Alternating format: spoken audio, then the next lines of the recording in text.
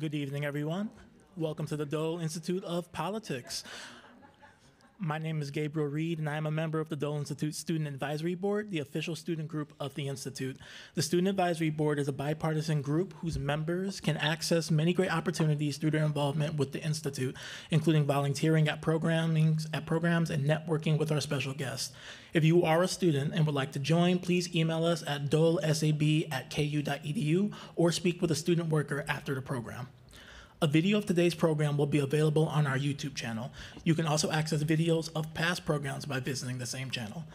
A loop hearing system is available to use if you have T-Cole hearing aid. We also have a limited number of listening devices. If you have questions about the loop hearing system, or if any time during the program you have difficulty hearing, please alert one of our staff members. After the program, we will have some time for the audience to ask questions. If you have a question, please raise your hand, and a student worker with a microphone will come to you. Please stand if you are able to, and just ask one brief question. If you are part of our virtual audience, you may submit questions at dolequestions@ku.edu. The Dole Institute's mission is to foster civil and respectful discussion around important and often difficult topics. Please phrase your questions with this in mind. Before we begin, I'd like to remind you to please turn off your cell phones. And now please join me in welcoming Director Audrey Coleman.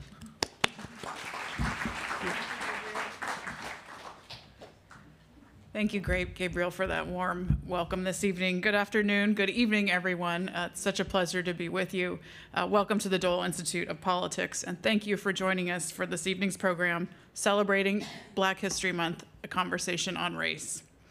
In February, our nation comes together to recognize the contributions, achievements, and sacrifices made by African Americans. We're grateful tonight that our very own Senior Associate Director, Dr. Barbara Ballard, will moderate this important and student-initiated program series. Before I introduce tonight's guests, please turn to the back of your program to see some upcoming events here at the Institute. Be sure to return for the next installment of this year's Fort Leavenworth series, World Leaders in Wartime, next Wednesday, March 6th at 3 p.m. We're pleased to host Lieutenant Colonel Nathan Jennings of the U.S. Army Command and General Staff College for a discussion on Winfield Scott. And we've got a break coming up here at KU. After this break, please join us for the continuation of this spring's discussion group series, Obstacles and Opportunities, on Tuesday, March 19th at 4 p.m. Our Spring 2024 Dole Fellow, Karen Willey, will moderate a panel on renewable energy options and hurdles here in Kansas. And finally, my last preview for you, join us on Monday, March 25th at 7 p.m. for a program you really won't want to miss.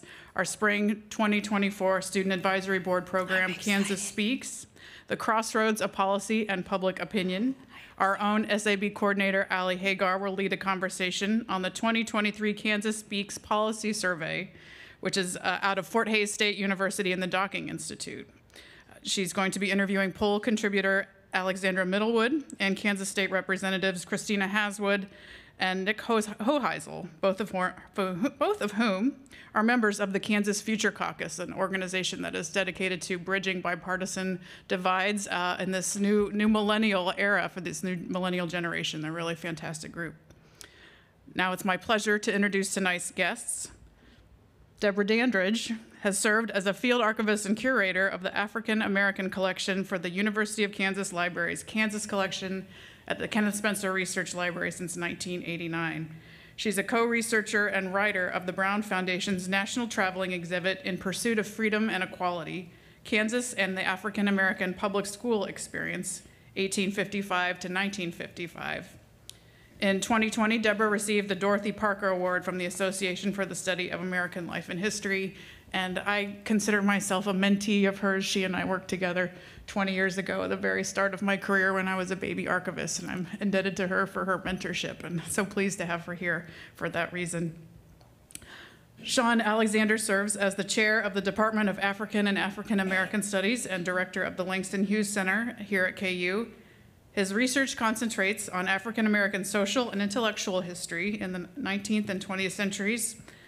Professor Alexander received his PhD from the W.E.B. Du Bois Department of Afro-American Studies at the University of Maryland in Amherst, and previously taught at the University of Massachusetts, Amherst College, Gettysburg College, and Yale University.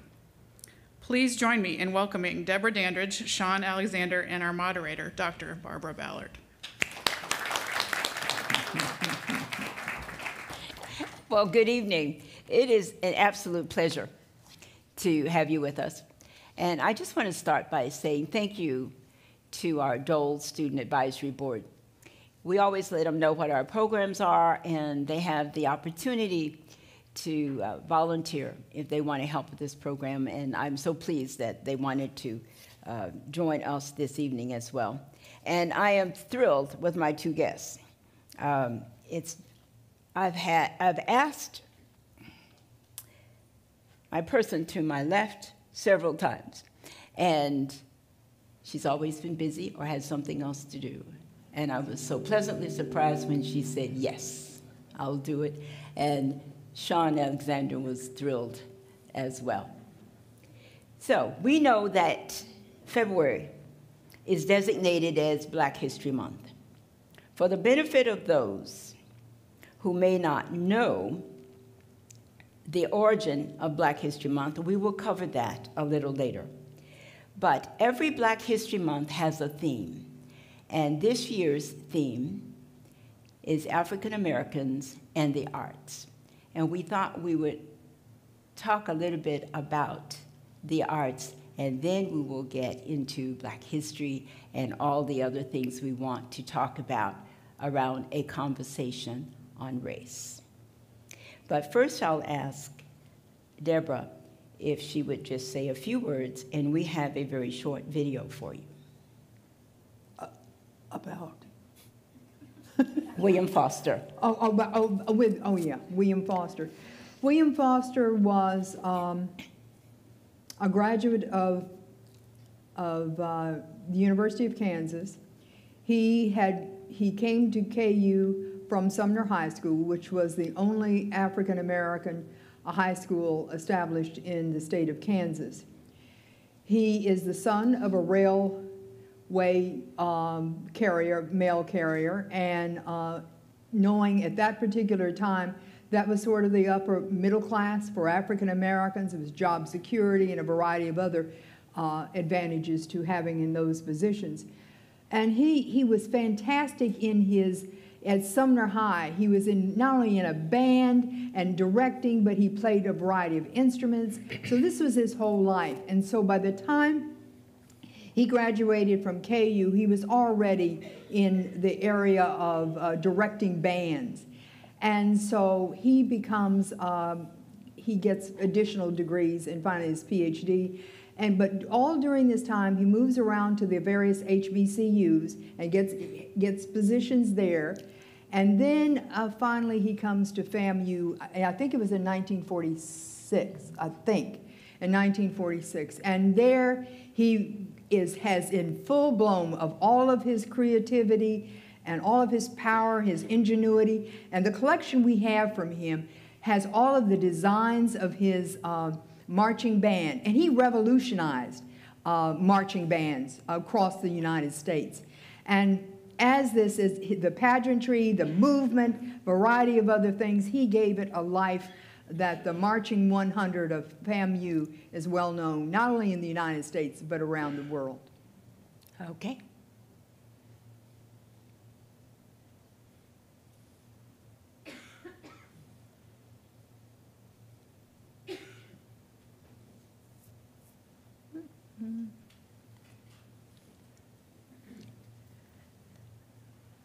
We are ready for the video.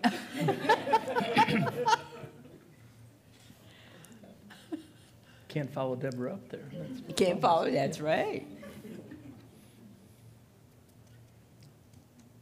Did you tell them what HBCUs are? Historically black colleges. I think most people by now, with our vice president, should know that now because she never lets us forget it.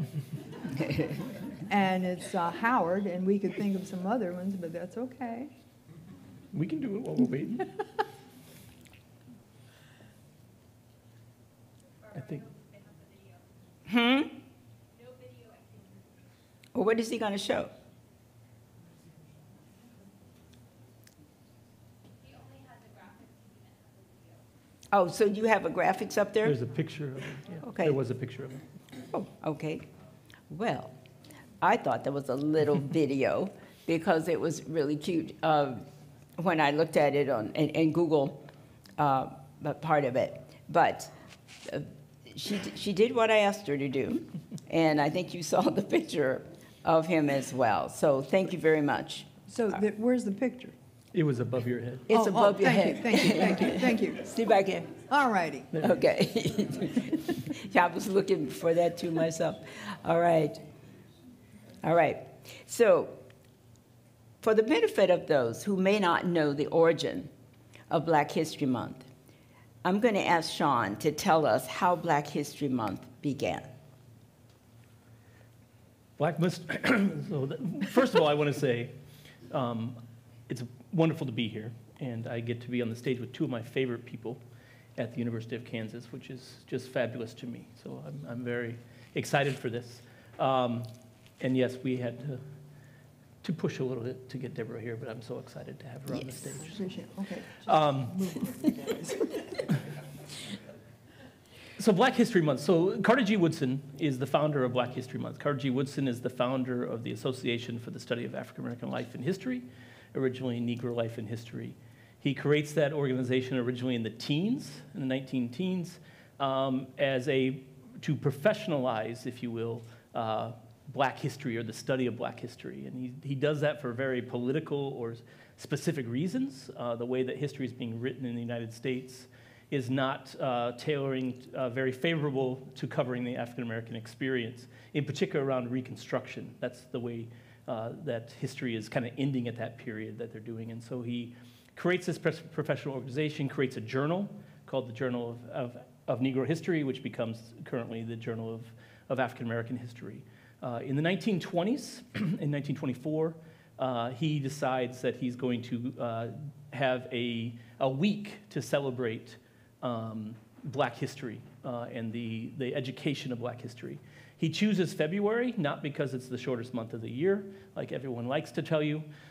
He chooses it specifically because of two birthdays in the month, the middle of the month of February, which we just passed. That is the Lincoln's birthday and the recognition of Lincoln in his mind at the time. We can debate that at another time, as the great emancipator and the individual who issued the Emancipation Proclamation. But he also, at the tail end of that, or 6 days later, 7 days later, is Frederick Douglass's birthday. Not actually his birthday. He doesn't know his birthday. But he chose to have Valentine's Day as his birthday, a recognition. He assumed he was born in February. And so he chose that week of Lincoln, covering Lincoln's birthday and Douglass's birthday to be the celebration. And that continues for almost 50 years as Negro History Week, Black History Week, as we move through time. And then we fast forward to Gerald Ford in the 1970s, coming after the Civil Rights Movement.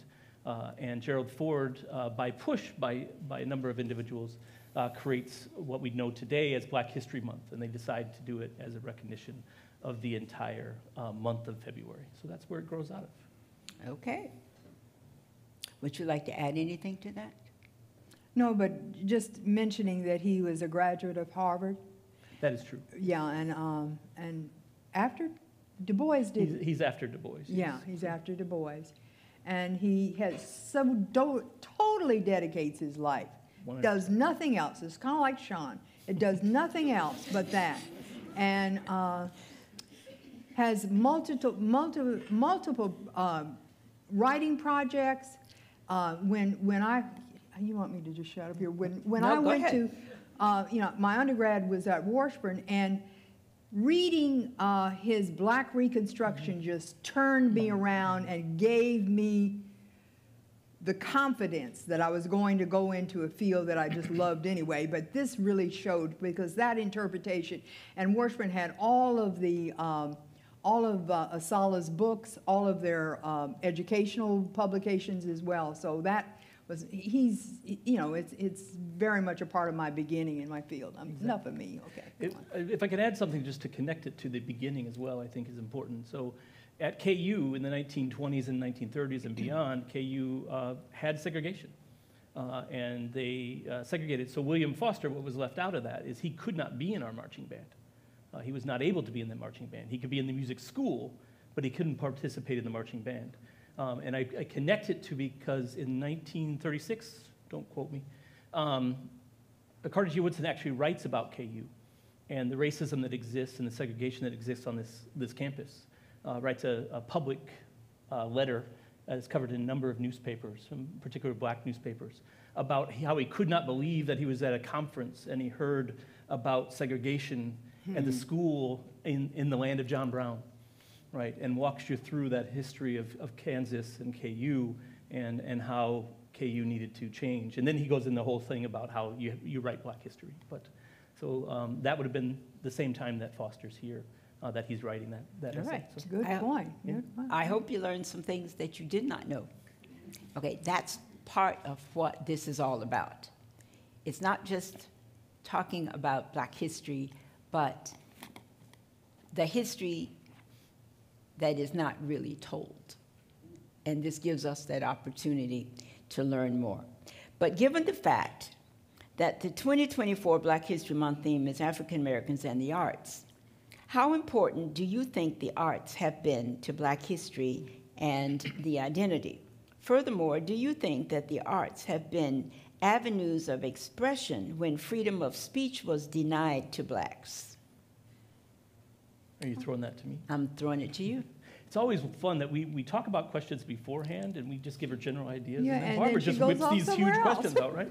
So, Well, let me say, no, it's fantastic. Barbara whips these out with the help of Professor Dorothy Pennington. Okay, there you go. It does have that cultural element, so that does make sense. So. Absolutely. I mean, I think it's inseparable. So if we're talking about Black history, Black culture, Black arts, Black expression is inseparable to the social, political conditions, and they go hand in hand. We can go back to the creation of music and the use of slave songs, spirituals, et cetera, coming out of that experience. The work of art, someone like Tanner, an artist, and his work at the turn of the century.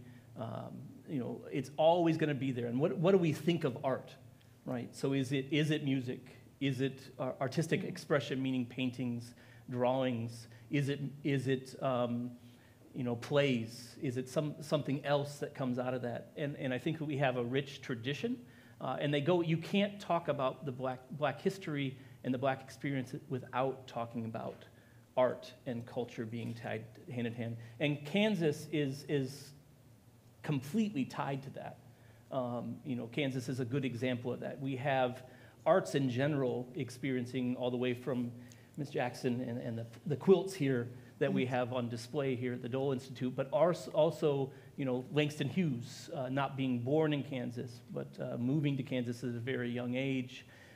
Someone like Gwendolyn Brooks coming out of Topeka, Aaron Douglas and his murals coming out of Topeka, Gordon Parks and his photography and movies and novels coming out of Fort Scott. I mean, we can go on and on with the example of something just in Kansas, but again, you can't talk about the Black experience in Kansas without understanding those individuals and how they wrote and talked about or painted about their experiences. So yes, it's hand in hand. Hand in hand. Anything you want to add? Seeing the world through their eyes, through their creations, I think is very important. Because, the question often comes up, what does it feel like being Black? And those expressions are being made, I think, no better than anything through the arts. And I just want to mention that at Spencer Research Library, we have a collection, John Barker family from Topeka, and one of their daughters married Hale Woodruff, and Nathaniel Sawyer, who was the first the first president of the NAACP in 1912 in Topeka, and one of his daughters married Aaron Douglas. So there are ties to the Midwest, and particularly to the big ones. Well, they married anyway. And those, just to put it there, those who do not, Aaron Douglas may be the name that most people may not know. But Aaron, does a number of tapestries and murals, but he really gets his push by the Crisis. So if you look at the Crisis magazine, the NAACP's magazine in the teens, in the 20s, and into the 30s, most of those covers or artwork within it are actually Aaron Douglas's imagery, and the silhouettes especially, and that's Kansas born and bred. So. All right. Well, I'm going to get into a question. Is Black history under attack?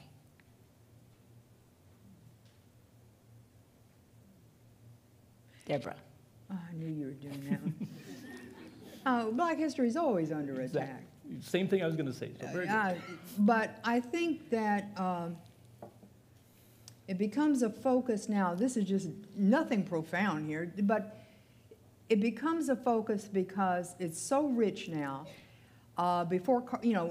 During Carter G. Woodson's era, most of the people who were producing the academic research and projects were African American. There were a few who weren't. But then we began to see things change with Herbert Gutman, a variety of other people, Bill Tuttle, and a lot of them who were non-African Americans into the field. And so I think that as a result of it, we are, I think it's just being a part of us, of understanding what we are, what our country is about. Lost it? Yeah. Yes. Yeah, I mean, I echo what Deborah's saying there. I think Black history has always been attacked. It's a challenge, and the main reason that it's a challenge is because if you explain the true history of America and include Black Americans in the center of that, which they are, from the very beginning, America does not exist without the African American experience. America does not, you don't create. The individuals that are moving over here from England, if you use the old Pilgrims images, don't know how to build a house, right? They don't know how to farm land. They don't know how to clear land, right? The individuals that are enslaved are the people that are being brought in to do that work, and they're the ones that understand it. And so just from the labor aspect, it begins in the development, and we can continue in numerous ways. So the Black experience is central to that, and the idea of what freedom is from the very founding of this nation. Our nation has always had something to juxtapose, which is not free, right? And using that, again, keeps the Black experience in the center of that. And I think the problem of why it's often attacked is because people look at, if we're honest about race and racism in the United States and the horrors that come with that over time, not to belittle or to challenge America, but just to be honest about it, it challenges the notions that we're told, that America is innocent, it's a place that has never done these type of things, it's never been a racist country, it's never had brutality, which it's not true.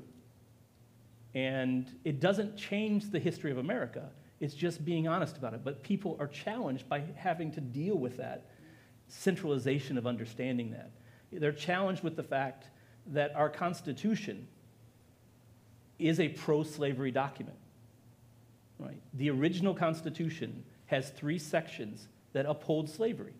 That's perfectly fine. Okay, it is. We rewrite the Constitution numerous times. That's why we have amendments, right? And the Constitution was amended in Reconstruction and changed, but then we have a fight over that. But if we tell that story honestly and say, well, we have a fugitive slave clause in our Constitution about returning property. They're not telling you to return a hoe, right? They're telling you about returning a person. No one's fighting over a hoe being held in Maryland versus New York, right? And someone grabbed the hoe in Maryland and took it to New York and said, how can we return this, right? They're talking about human beings. That's what's in our Constitution. The 3/5 clause, right? Deciding how we do representation. While someone is not able to vote, we're going to use 3/5 of that population to count for representation, which makes an imbalanced population, right? It's okay.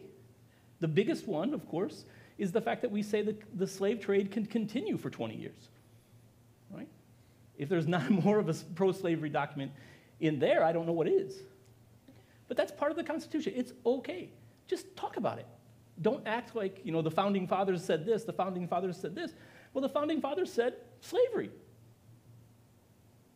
Right? Most of the people that echo the Founding Fathers today don't really believe, you hope, what's in that Constitution. Right? They're talking about other amendment constitutions. And it's just the challenge of that. And I think the biggest thing, last thing I'll say, I went on kind of a tirade there, but the biggest thing I think is when Black studies, Black history is at its most attacked in this country, it's when they're making an impact. When they are writing and things and making an impact in the nation, in public opinion. So it comes, I mean, in our field of Black studies, we've been under attack since it was created, you know, in 1969 as a discipline, right? Black studies existed long before that, but it's always been under attack. And why is it under attack? It's under attack at that moment because of the success of the Civil Rights Movement. It's under attack in the 90s because of the cultural wars and the idea of we're putting too much culture into things, right? You have the discussion of the history test, and there's too many Black people talking about it in the history exams and not enough about Abigail Adams, right? Or today, you have the success, oddly enough, the success of the 1619 Project tied to the New York Times, which is a thing that they continue to attack the introduction to that collection, not the actual articles that are in that collection, if you've ever read it. Right? Hannah Jones does the introduction. That's what they are attacking. They attack Hannah Jones. And the reason that they're attacking it is because that was published in the New York Times. And it told us an honest study of what race was like in America, and people read it and was having a discussion about it. And you have a backlash to that discussion of like, whoa, can we really talk about this? And so it's usually when Black history is making an impact in the American discussion that we have the true backlash coming up. Okay, and that's where I'm going to jump in. Yeah. Can we really talk about this? Yeah.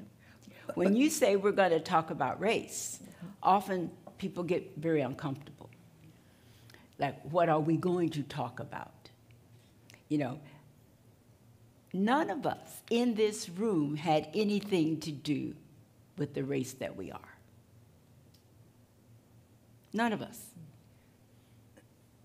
That was our mom and dad.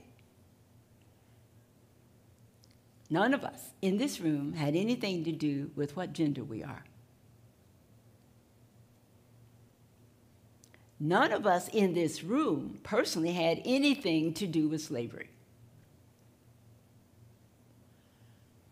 We may have feelings about it, but when you start talking about race, people get real uncomfortable. And yet, almost everyone I know is very proud of their race. They'll tell you what their heritage was, who came from Europe, who did what. You know, slaves says they were brought from Africa, but it didn't say they were ashamed of their race. So why are we so uncomfortable with race? Do we have a definition of race? We discussed this a little bit on our Zoom. Can I go back to this other thing? Back to the other thing that I lost my thought. Yeah. Okay, we'll go ahead. No, on that go ahead. And that is, I think African Americans, you know, if there's an attack on Black history, there's an attack on U.S. history. Mm-hmm.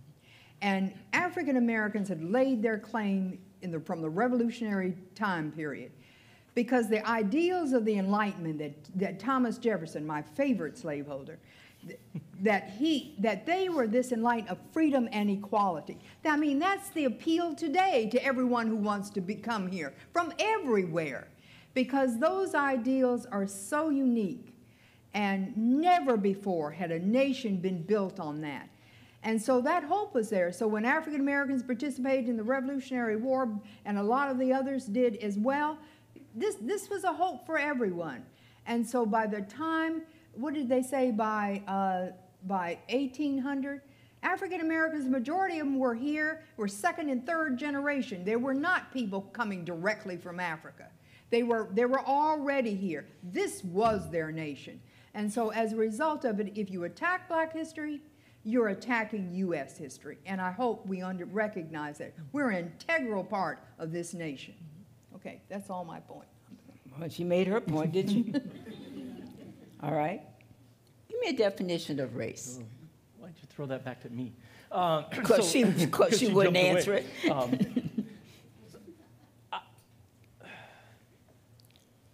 Is it a real thing? What is it? What is it? See how she's Something that we can identify in science? Is it something we can identify in culture? Is it something we can identify in any other way that an academic would? No. Okay. So race is a social construct, and the idea of race, it's not biological. We are a human race. We're human beings. But in the United States in particular, we have defined what is different and defined classes of people and made race seem like something. Does that mean that race does not matter? Absolutely not. Race matters in every single day of most people's life. And it has deadly consequences most often in the United States for black people. But that doesn't mean that there's a biological thing as race. I mean, even in the most recent years, we've had a move, as Barbara said, of looking at DNA and testing. And it's a little scary to me because we're going down a slippery slope of getting back to its biological.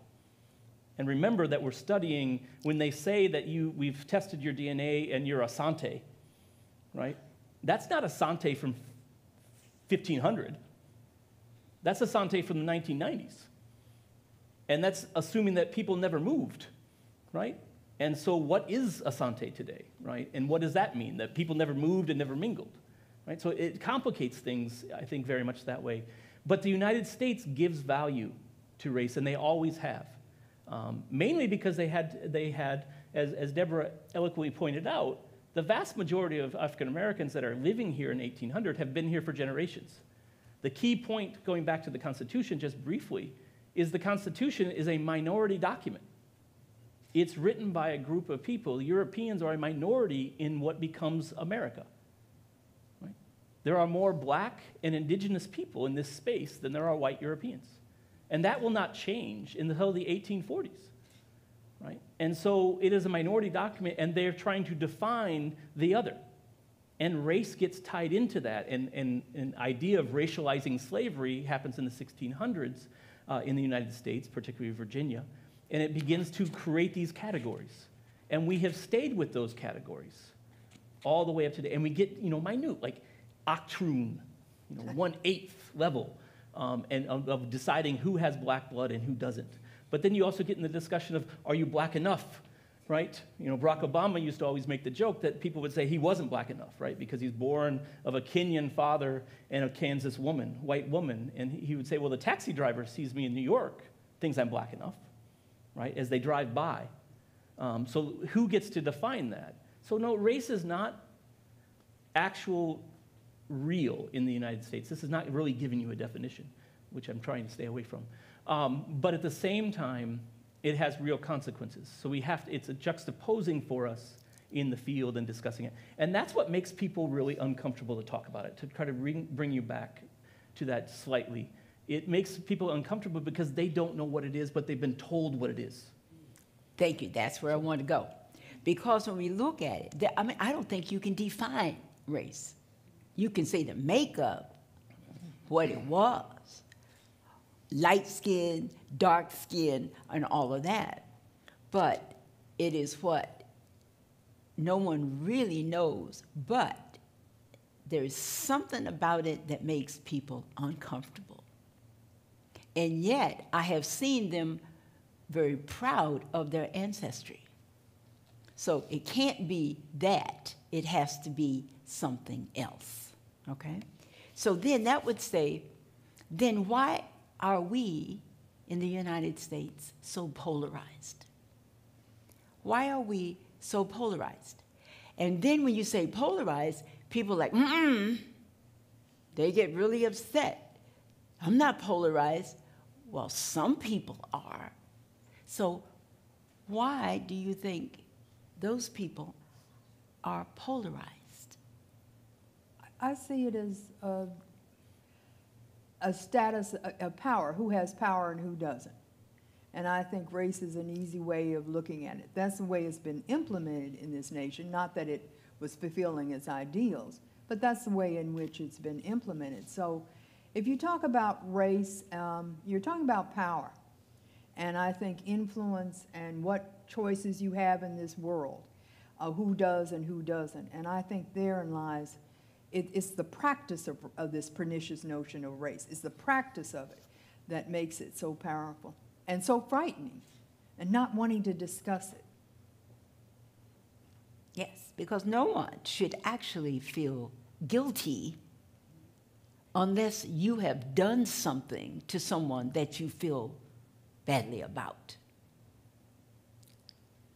And yet, people do feel guilty, but I'm not sure what they feel guilty about in many ways. And so as a result of that, if I don't want to talk about something, I just shut down, or that's my viewpoint. And it will never be solved if you can't discuss it. When I was in college, we used to talk about race all the time.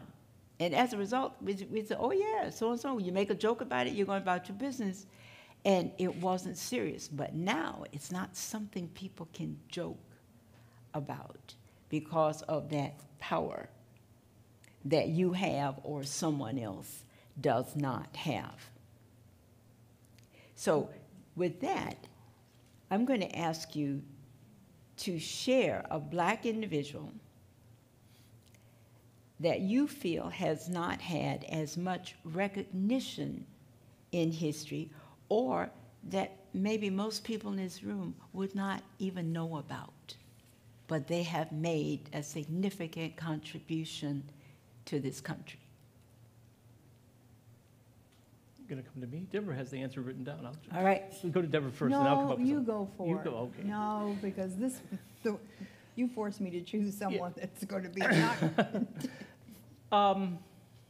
There are the problem of choosing this question, this is what I'm saying, is that I usually let it bounce around, and something that we said makes me think of an individual and tell the history of them a little bit.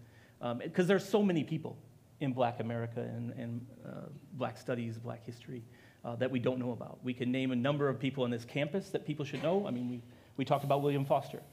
This campus should know who William Foster is, right? We should know who someone like Doxy Wilkerson is coming out of the School of Education. We should know these individuals on this campus and what they did, or in this community. We should know someone like Charles Langston. Langston Hughes' grandfather.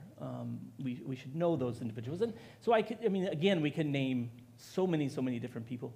But because of the way our discussion went, I want to name, just briefly, a guy named John Punch. So John Punch is an individual who was held in bondage, not necessarily a slave, but certainly not free. And it's a difficult situation. He's brought to Virginia in the 1600s. And it's a difficult situation because, unlike white labor, who comes at the same time and will be held in indentured servitude, Punch is held with them as indentured servants, but Punch didn't have the choice, right? Or somewhat of a choice, the same way the white immigrants had that's coming in here. So while they're held the same, he's not necessarily a slave, but he's, again, it's not quite the same status. But Punch is important for us to understand because Punch runs away from his, owner, the holder, whatever we want to call them, and he runs away with two white individuals. Together, they escape their bondage. They're ultimately caught, and they're brought to trial over their running away and what they're going to do. The two white individuals that are arrested or taken back into custody, bondage, with Punch are given 3 more years on their indentured time. So if indentured is 5 to 7 years, let's say they had to serve, and they've served 4, they have to serve 6 more years. 3 more years. John Punch is given the rest of his life. He will serve in servitude for the rest of his life. He has no chance to be freed. There is no reason for that. He runs away. He's held in the same position that the 2 white individuals are, but the judge makes that decision. We have many reasons why. We don't really know why the judge makes that decision. Things are changing in British-controlled Barbados around things, up in New England around things, may have been influenced by things that are happening, but the judge makes that decision and arbitrarily chooses that this black individual will be held in bondage the rest of his life. This is the beginning of us codifying race as a category, right? And putting it into a legal structure that this black man is different than the white man that is doing the same labor, held in the same class next to them on a farm, on a plantation. That's extremely important, and it transforms the way slavery will develop in the United States from that point forward, and how race will really be thought about in this country from that point forward. So I always try to pick something from our conversation rather than, I hope that works. All right. Do you have one, Deborah? Yeah, I do. But noting that the people, all of us are talking about, some of the people we're talking about, or their ancestry, were considered chattel slavery. And knowing that, we can never forget, and I guess we're beating this drum, this slavery that African Americans endured and survived was unique to any in humankind, any in the history of any. And it's unique because people are reduced, and we know this by law, to chattel. That has never been done. You can't compare this with Pharaoh. You cannot compare this with anything else that we know. And for that reason, it becomes significantly difficult to make our identities human, capable of success, capable of intelligence, capable of making choices. And I think that's so embedded in this notion of race, in this history of this chattel slave system, and a variety of other things. So when African Americans get together, particularly when they engage in collective efforts, and therein lies, I guess, the people that I admire are those who were engaging in a lot of collective efforts, starting from the Revolutionary period, and definitely starting into the 19th century. And the black antebellum communities were so strong. And in that sense, they knew they had to unify. The Negro Convention movement, which has all gotten all popular, and we all know about it now, but that was the groundbreaking effort. And that was bringing together the churches and African American churches, social organizations, and a variety of other things. And I think therein lies, it's constantly defying, African Americans are constantly defying this notion of being chattel. And I think that's important. So the people I have are, of course, all of the women who were leaders of various movements, starting from the club women onward. And then I lead up to Claudia Jones. I'm getting rid of this, Barbara. I'm getting there, Barbara. Claudia Jones is a person who I kind of became more familiar with really through our collections. I was working on our World War II African American project, and I happened to run across Claudia Jones. She was writing these things about the soldiers in World War I, and she was engaging in all of these activities. I said, who is this Claudia? Who is this Claudia Jones? And so finally, as time went on, I discovered who she was. And she was a Trinidadian who was in the United States. I think her folks were here. I'm forgetting how she got, but her folks were here. And she was very much involved with the Socialist Party. And she did things, and her whole idea was dedicating herself as a newspaper writer. She was a newspaper writer, wrote a lot of booklets, a variety of things. And she was always promoting the idea of everybody coming together, no matter what the race was, everybody coming together and engaging in what was better for most people, particularly economically. And those are the things that she finally had to leave because she was a communist and they declared her a communist. So she had to go, and she left to Britain. But her biography is headed by the person who is to the left of Karl Marx. And she's one who brings the Communist Party in particular, comes to grips with their gender bias. And she challenges it to a great deal. And as a result of that, you know, she's really kind of way ahead of her time. And of course now she's very popular. So, Okay. and she's passed, you know, she's dead now.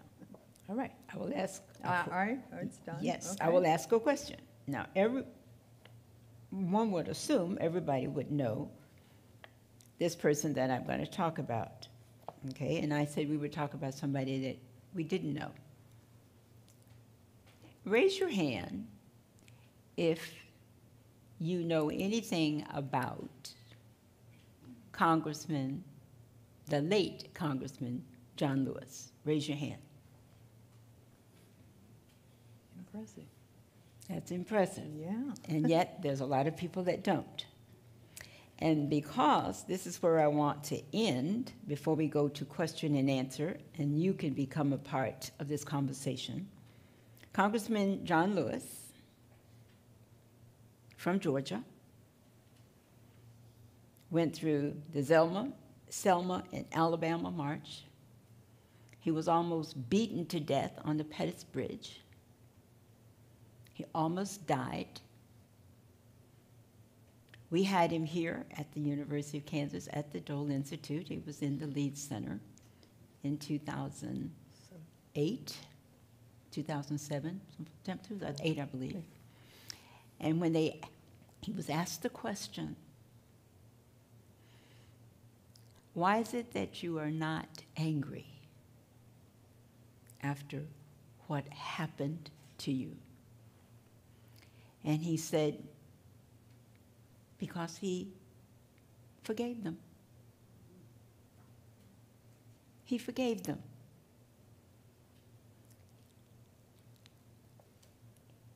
He lived. He went on.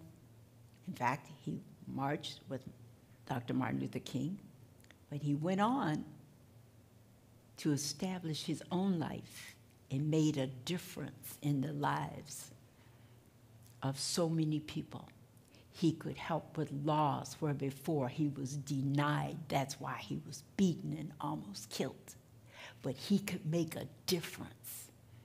And he lived long enough to be in that role, to be able to make that difference. He saw the change. He lived the change. And he was able to do that. But he talks about making a difference, taking the risk, knowing who you are.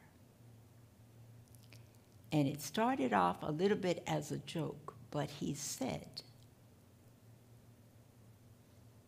we should try to not be in trouble.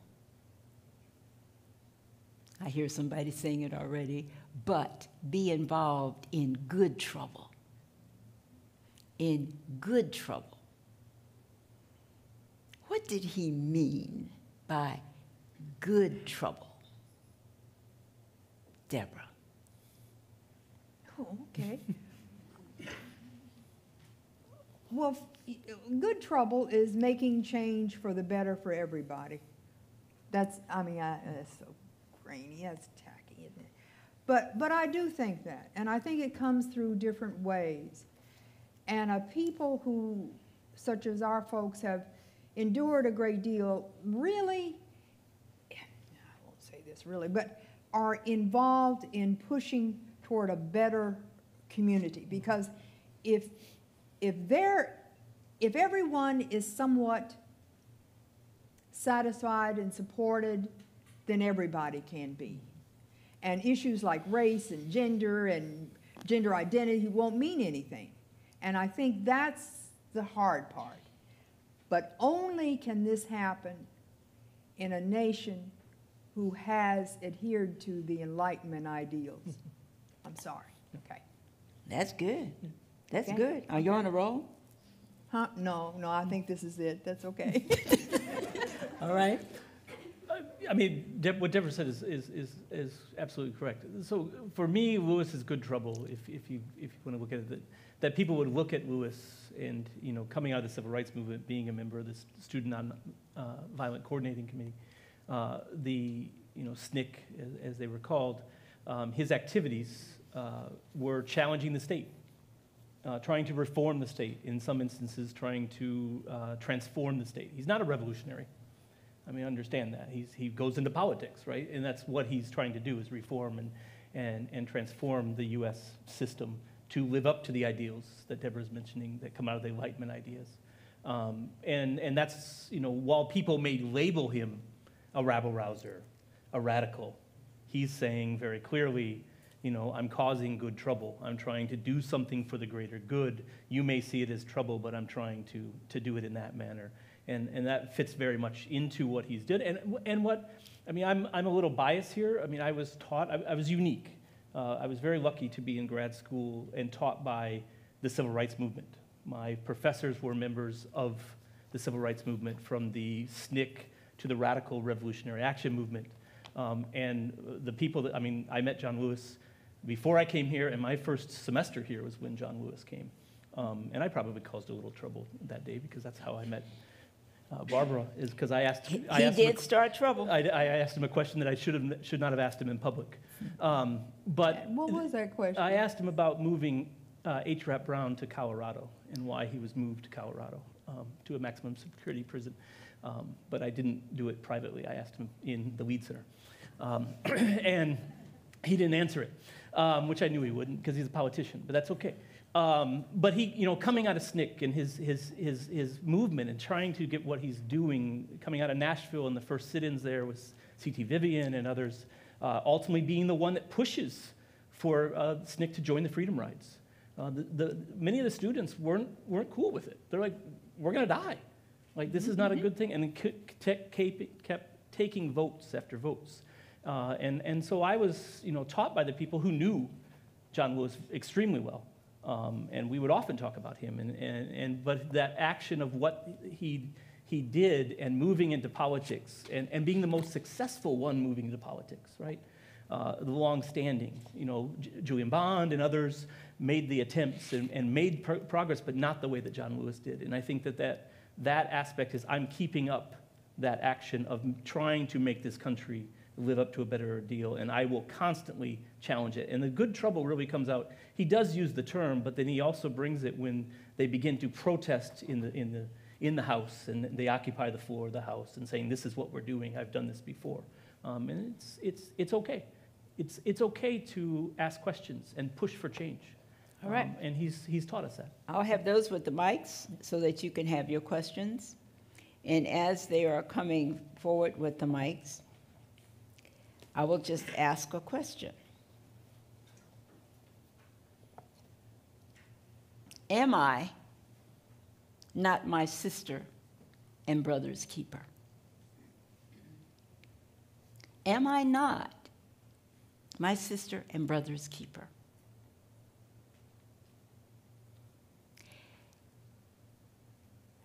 If I don't do it, who will?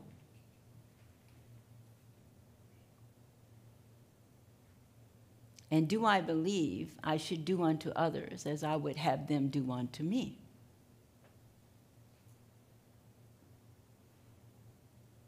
That's what my mom and dad taught us. That's not to say we don't disagree.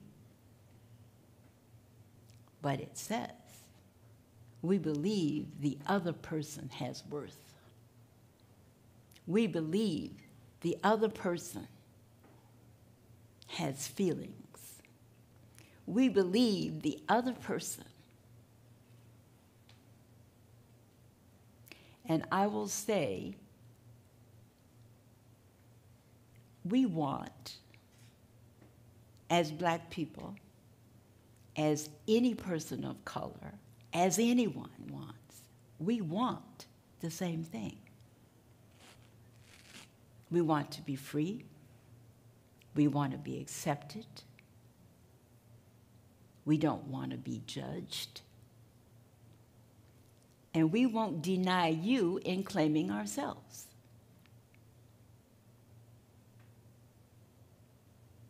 We all want happiness. We all want good health.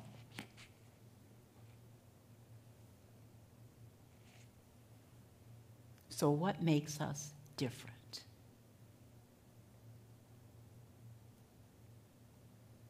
We need water. We need air. We need food. We need shelter. So what makes us different?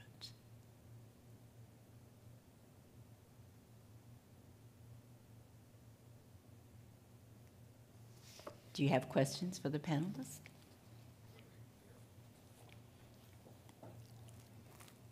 Pardon me.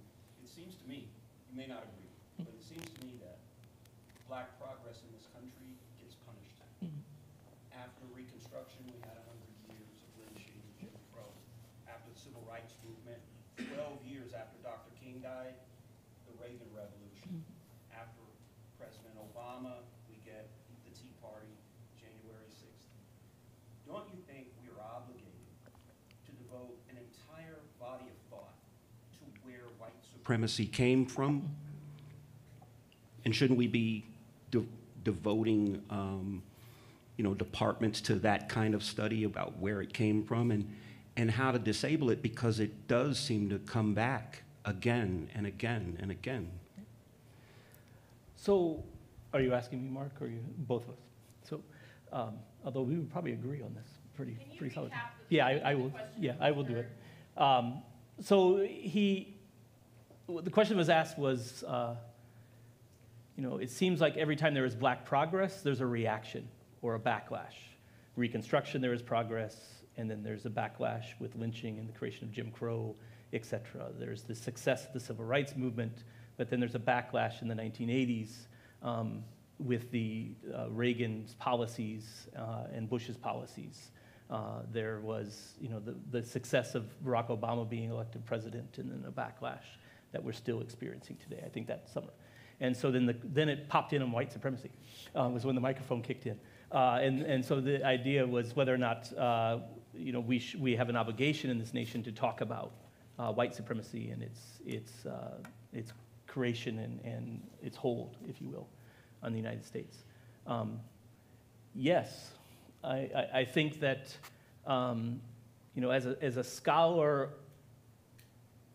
as an African Americanist, as a person who has a degree in Black studies, who oddly enough, after 16 years, is still the only person on this campus that has a degree in Black studies, a PhD, right? There are people with masters and things like that, which still baffles me, being who I am, right? That's what we study, we tell, and it's not, again, to explain and to attack the United States, but it's trying to get an understanding of how white supremacy does have a hold on our nation, and that it does pop back up, and it pops up in ways that probably most people have no idea that it is around them, and ideologies around them, things, thought processes. I mean, I was talking to a class today, and we were talking about Grant's piece in 1915. Madison Grant writes a book in 1915 about how the white race is going to disappear because of immigrants and Black migrants coming from the South to the North. That's not much different than the replacement theory that we have being pushed around by people today. And that is a white supremacist idea, right? And it's pushing that notion. The way that it is talked about in public and unchecked. But it comes back to the question that we're afraid to actually call it what it is, to understand that white supremacy does exist, and white supremacy has been an element of American society since its creation, because of the creation of superior race theory and holding blacks in bondage and trying to push a certain ideology forward, and we constantly do it. And the progress and the backlash, I mean, we could talk about the other stuff, but the progress and the backlash, absolutely. I mean, Carol Anderson does a wonderful book on that called White Rage. And it was a response to an article or an op-ed that she wrote in the Washington Post in response to Ferguson and the protests that came out of Ferguson. And she said, this is not black rage like you keep talking about it, this is white rage. And let me explain to you why it's white rage. And she talks about the progress of the fact that you did have the first black president and you had a reaction to that. And understand, you know, you had the first black president that checked all the boxes. His education was superior. His wife's education is superior. He has one wife, 2 adoring children, right? He doesn't fall into all the stereotypes. If Barack Obama and Michelle Obama are not good enough, something has a hold of our nation. Okay. That's true. I mean, I know. But the issue is, how are you going to get those in power to support it? To support a course that is identified as such. Can you name it something else? Because we're really talking about just power. This is what we're talking about. And maybe, I'm not in poli-sci, but I mean, I'm sure there's a category there, some level in which you could discuss exactly what you want to address and what we all need to address. Because anything you're asking for in the civil rights movement in particular, you're benefiting everyone. This wasn't just for one group. This is everybody. And women found that out. White women found out. Black women had been knowing it. But anyway, but this was very much a part of it. So I think understanding all of these movements for equity, for upholding, the Enlightenment ideals, benefits everyone, particularly in employment and income. I'm sorry, I'm going back to the marks. Let me just jump in real quick, because I think this is important, building on what Deborah just said. Connecting us back to the conversation that Barbara had. Barbara said a couple times that people will tell you all about their lives and their past and where they come from. That was not the case until really in the 1970s, right? People did not run around and said, I'm Polish. You didn't have stickers saying, kiss me, I'm Polish, right? Kiss me, I'm Irish. Until the success of the civil rights movement and the rise of black power and the discussion of I'm black and I'm proud as a number of things. And that's when the ethnic aspect comes into being in a greater way than it ever had been. Otherwise, it was a push down of those ethnic differences and trying to become American, right? The great melting pot. We've gotten away from that. But the interesting thing, and to understand how racism and white supremacy continues to drive us, is we don't talk about that today. It's okay to say I'm Polish or I come from Poland, but it's not okay to say I'm black and I'm proud. And why is that? And it's that uncomfortableness that you have with race, that discussion of race, and on some levels the white supremacist ideology that continues to hang around oftentimes. So. All right. Other questions? Oh my goodness. Okay, we better hurry up. Right here in front. Oh, okay. Go ahead. I'll let you call it. Okay. I want to change directions back to the beginning, and thank you all for a very provocative discussion. You mentioned this is the emphasis on the arts and Kansans, but you left out one of my favorite Kansas artists, and that's maybe because of my Southeast Kansas bias, Eva Jesse, who is one of these people who most people in this room have never heard of. Can anyone talk about Eva Jesse? Not you, Joe. None of you. I don't know. She's music. Yeah. Okay, Yes. musician, and she was the first one in New York. She left here and went to New York to help me. Okay. She was from Coffeyville. Right, okay. She studied at the HBCU that existed in the Kansas City area, Quindaro Freedmen's College, that then became Western University. Oh, Western, okay. And closed in 1946. And she became an international choral director. She worked with Gershwin on Porgy and Bess. She worked on Hollywood movies. She wrote, and she's left her papers to Pittsburgh State. She taught at Pittsburgh State, University That's why of I don't Michigan. know anything about North T. And Harlem Renaissance, she was a huge part of that. But was also at the March in Washington and was a civil rights leader. So another great Kansan. Well, we Thank you very much. We do that. Actually, it wasn't necessarily a Kansan, you know, and they were actually, I told them to tell one, not to do more, but I'm glad you brought it up. Yeah, I forgot, and Yeah. thank you for doing that. Thank you. Yes. There was a question in front here.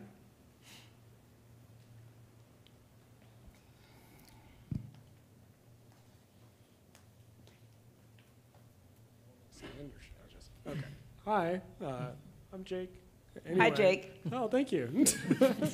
Anyway, my question is concerned about, so you guys have discussed a little bit about the sort of fears that come up when we talk about race within the United States. And I guess it's focused a little bit more specifically in the past, like longer time period. I'm wondering what conversations about race are maybe more sensitive that you guys have seen coming up in the past, say, 20 years that are becoming much more sensitive subjects nowadays that might transition further into the future. Who wants to go first? You mean how they compare to the past? Is that what you're? Not comparatively, sorry. Just like what issues nowadays are we sensitive to in terms of race that have come up in the past couple of 20 years? Aside from everything, what do I pick? Yeah. I mean, I'll start, Deborah, and then you jump in. So I think that you have, race is a weird thing and a weird topic in this country because there are things that we've made changes with race, and there's spaces where, I'm often, I always throw this Du Bois quote out there that all my colleagues know, right? I'm an optimist, but I have eyes. So I'm usually the pessimist in the room, which is not what people always like to hear. And so that's why Deborah's here to pull it back. So I think the way that race has dominated politics in the last 10 years, since the election of Barack Obama, I think is extremely important. I think the way that though this is not new, I think the idea of race and what's being taught and what can be read is quite scary to me. But again, that's not new. There's been banning of black text, black history. Black history is not taught in schools, understand? There's one class in the high school on black history, right? An elective. So it's not something that's being taught here in Lawrence, Kansas, right? The Lawrence, progressive Kansas. So it's not something that's really there, but it becomes something that people do. But I'm frightened of the way that that's being talked about. The critical race theory thing and how critical race theory is everything is a little frightening because it's spewing misinformation. But that's not new either. That was done in the 90s as well.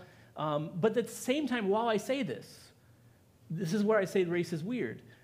I don't know how many people remember, let's say, less than 10 years ago, there was a TV commercial by Cheerios where it showed an interracial couple having Cheerios for breakfast. And people freaked out that there could be I see an audience going, yeah. There was people that had no clue, right? Oh my God, you have an interracial couple having breakfast together. We can't do this, right? And Cheerios started to back away from it. Now you can't turn the television on without seeing an interracial couple. Right. So we have, let's just say Hallmark. The Hallmark movies. Exactly. Hallmark. I think they have had every combination we can have. Exactly. Not yet. We're a little short yet, but they're really getting there. Yeah. And when you see it, you go like, whoa. The first time I saw it, I said, Albert, I called my husband, come. And he came running. I said, look, what? And you think, why was I shocked? Well, somebody had nerve because it was going to cost them money, right? Where before they didn't. Still about money. And I'll just simply say, my mom loved Nat King Cole. And Nat King Cole, when I was much younger, had a half-hour show on black and white TV. And people were so shocked that a black man had on TV. And he didn't stay on too long because the sponsors didn't want to continue because of the backlash. Now, they're on, and we see all kind of stuff. So that's progress, okay? But you go, so when we talk about some things, there's been a lot of progress. I know my grandfather wouldn't believe half of the stuff. In fact, he would have been shocked if I said I was a state representative, you know, because he couldn't even vote. So you see, there's been progress. But then we have this other stuff going on. But that is not to make people feel guilty, to make people think that we are holding them totally responsible. And yet, that's what some people want. History is not pretty. If you really look at history, I mean, there's been a lot of killing and this and that and the other. It's not pretty, but it's still history. And how do we decide what we don't want in history and what we will include in history? And that's the scary thing. And that's the scary thing. And we're getting to almost time. Do we have another question? I will throw out, while they're going to the microphone, that Right Nat over here. King Cole outlasted Richard Pryor. Richard Pryor had a show, what, for 3 weeks? 3 Before weeks. NBC pulled it? But Just you're not talking about, I like Richard Pryor. I'm not saying it's a bad thing. I'm just saying She said his show didn't last. Okay, but, okay, we have this one. Okay, right here. I don't have a question, but I do have a comment about good trouble. You know, I think good trouble is something that's good for everyone. It's something that you do. It's something that you believe in. And it's something that we need more of it. Right. And that's one of the things that makes our differences. Some do it, and some don't. Thank you for that Thank you. comment. Thank you. Thank you for that comment. See, that's what I believe. If you noticed in the beginning, when Audrey Coleman said it was a student-initiated project, it was right after George Floyd. And the students were meeting here, and they said, can we do something that's on the cutting edge? We want to be a part of this traumatic thing. And they talked about it, and then Bill Lacey and I talked about it, and we came up with a conversation on race. We didn't want to call it something else to sneak up on it. Let's just say what it is. And this is the 9th one that we have done. And part of it says to people not to feel bad, but feel good about what you're doing with your life and how you are contributing and making a difference. And there's no reason why we have to shy away from it. There's enough out there for all of us to do, for us to take pride in what we do. And if we don't like some things, we change it. Or at least we try to change it. And I saw another hand right here. Hi, I thank you for this panel. This has been fantastic. I do want to pick up on a thread that Shawn started concerning N. Ray Punch, a case that I teach from 1640. I want to note that in that sort of case, which is the shortest case that my students read because it's only a paragraph long in my marginalized bodies class, they do not use the words white or black.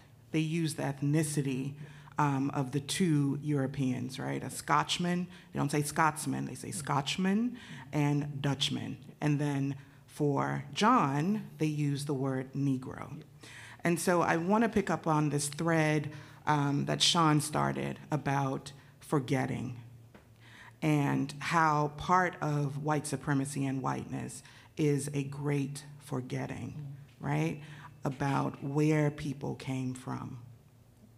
So we have in 1640, Scotchmen, Dutchmen. It takes 300 years for people to say, kiss me, I'm Irish, right? And so I wonder, can you speak a little bit about that great forgetting and the need to remember ethnicities, that people whose great-great-grandparents came here had to become white, right? They were not recognized as white initially, besides perhaps some of the descendants of the Mayflower, right? And what that means for a population whose ancestors came here hundreds of years. In my case, my family's been here since the 1700s in Louisiana, right? Hundreds of years after most African Americans. And the work. What is the work of those people and those descendants? No, that's your question. She said it to you, Shawn. So let me make sure I understand your question, Jar. I mean, I could pontificate on it, but so the act of forgetting as a nation and the creation of Americanness? The centrality of forgetting Yeah. in white supremacy and the supremacy work. Yeah. The necessity of forgetting, right? I mean, that's the greatest way to say it, the necessity, right? It is a necessity to make everyone one, to have white supremacy actually work, right? To get rid of difference within limits, right? Within whiteness, to get rid of difference there, to make sure that everyone is part of this experience, to make you believe that you're part of something, maybe that you're not. And we can see that in politics. I mean, we'll also put a shout out to your program, right, on democracy that we just did. We talked about this to some degree, and you can find that online as well through the Commons and others. So the tying people together, making someone believe that they're part of something. The great American experiment coming out of Bacon's Rebellion was making people in that's 1676, so a century before our revolution or rebellion, which side of the pond you're on, right? Remember, the British call it a rebellion, and that's an important thing to understand on who writes that history and how it's perceived.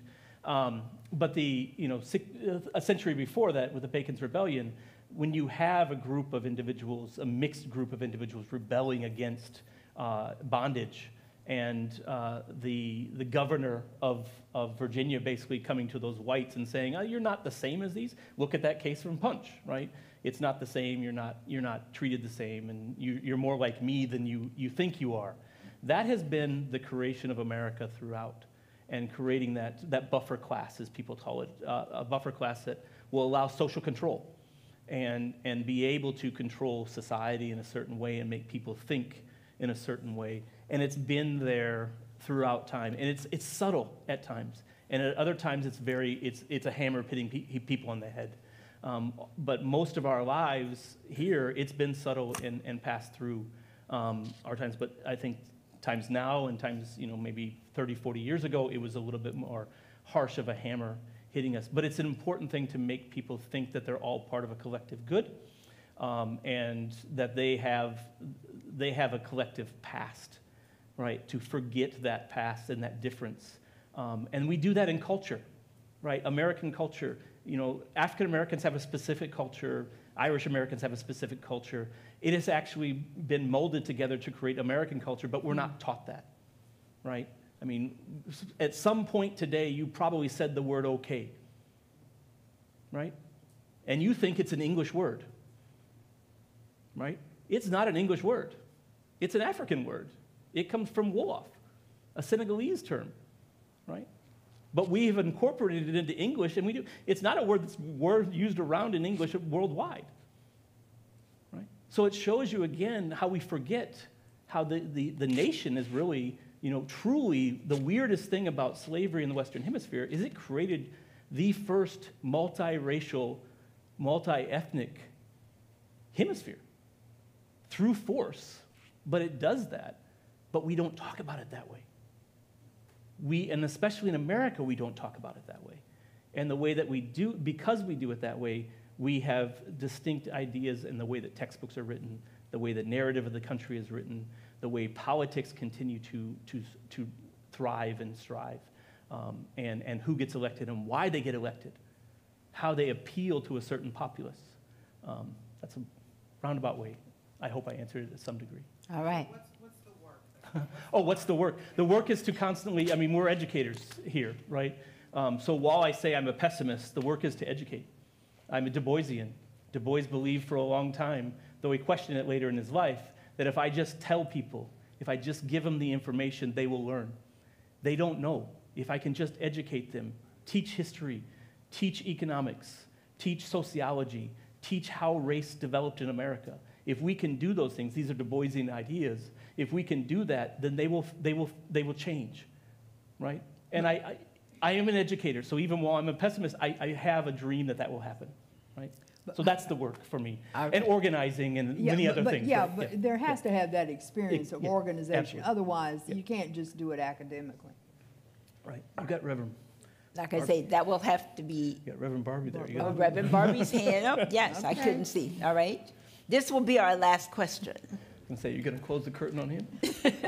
I did not see his hand. Don't I would like talk to share an experience that okay, I can hold it. Oh, you got to hold it. Okay. That's all right. That's all right. You can let him have it. Okay. He's not That's going okay. to I'm not going to say more. He's But not going to. You're not going to be out of control, I'm not are going you? to be. No. All right. But I want to share an experience that at our congregation, I mean, our church, Pastor Doolin and some others, we've been having prayer meeting every Wednesday morning. A number of years ago, we used to have a lot more white pastors joining us for prayer meeting. And periodically, I would say this, I'm not trying to embarrass you. I just want to share with you some things. And I would point out different areas of racism, not to embarrass them, but help them to see what it looked like. Now, I don't know what that's why a lot of them quit coming, white pastors. But one of the pastors, he's still here, he's a friend of mine. This is what he told me, I've never forgotten it. He said, Leo, you helped me to see racism like I've never seen it before. And when I hear it now, I'll address it. He's pastor, he's still in the city now, good friend of mine. He said, you helped me to see it. And I think what we can do is in an attitude of love and compassion and trying to help one another, not to be dogmatic, but share the truth with love and concern, not to embarrass, but to educate. Thank you. That's a good word. That Good is ending. that Good is a ending. good ending. Let me say, thank you so very much for coming, and for my dinner guests, thank you so very much for being Thank you here, for inviting me. and for all the students that I see that are with us this evening. To answer part of your question you asked Tim, this is a very small effort on our part. But to have people come, and I didn't see anybody get up and leave, and to listen to what's being said tells me you're in a good place and you're in a good space. And it says what my grandmother would say, you have a good heart. But all of that is important. And that's why I stress the fact that it was our student-initiated program, because that's what we do. Those were the young people that are living it now differently than how the older people are living it. That's where the hope is. They are the ones that are going to set the stage as we go along. And this was just a small effort, but the fact that you're here, we appreciate it very much. And I said in the beginning, I was extremely excited to have both of these guests this evening. Thank you. I'm honored. And I'm so glad so many of you turned out to hear it. We're also on the YouTube channel, so if you have some friends wanting, they can check it out as well. It's on YouTube. You're out there, Deborah. You told me otherwise, Shawn. I did not deceive anybody. I'm just telling you what it is. But it's on the Dole YouTube channel. Girl, you were good and you're looking fine. Don't worry about it. Advocating communism? Okay, all right. No, you're not. In the Dole Institute. At the Dole Institute, all right. Dole. And I hope when you came in, if you did notice, you will notice the quilts in the back of the room. And they're a local person, Marla Jackson. She has a little studio on Haskell, and those are some of her quilts, and some of them she works with young people, teaching them the art and how to do it. And she is one of those unsung people in this town that's very, very talented, and God has blessed her with all kinds of talent. And she had it in the Capitol last Wednesday, and I asked her to bring a few here. So if you haven't seen it, I hope you just look at a little bit of her detail. But again, thank you so much for spending part of your time with us this evening. And I hope we gave you pause for thought.